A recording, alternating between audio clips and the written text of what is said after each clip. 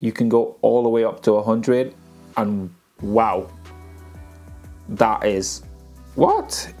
That is phenomenal.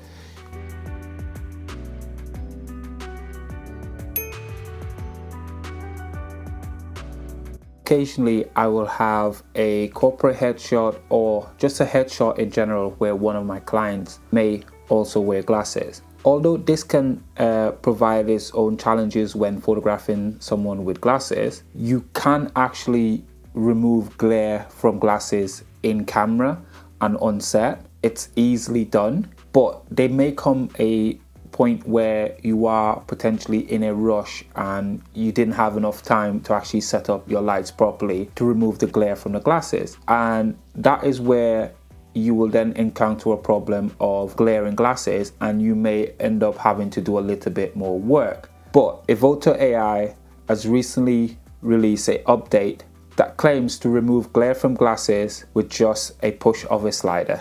So that is what I'm going to be checking out today. Let's get straight into it. I've got this image loaded here onto the screen.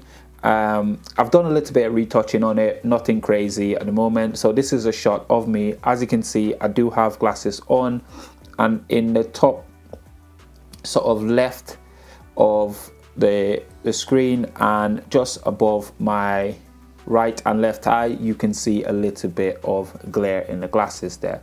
So Evoto AI glasses glare removal tool is a beta tool, so I'm assuming this will only get better over time.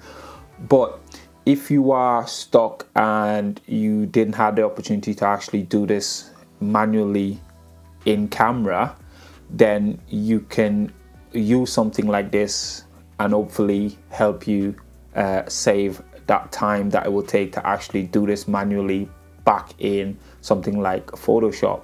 So this is where a program like Evoto AI will probably end up saving our bacon. So I've done a little bit of retouching it, and I've come down now to where it says glasses glare beta. We've come down, and I'm literally just gonna start sliding this to the right. You can go all the way up to 100, and wow, that is what?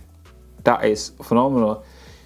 You can see slight traces of where the glare was, but wow, if you click the before and after, that is, wow, that is amazing. What can I say? That is phenomenal, how easily and how quick that was. And obviously you can you know, move the sliders and check the level of strength that you want.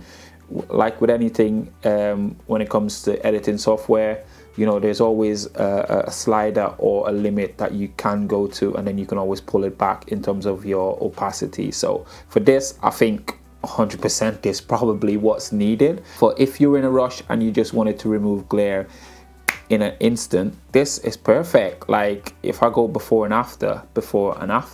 So yeah, I'm super impressed. It's the first time trying out this actual bit of the software.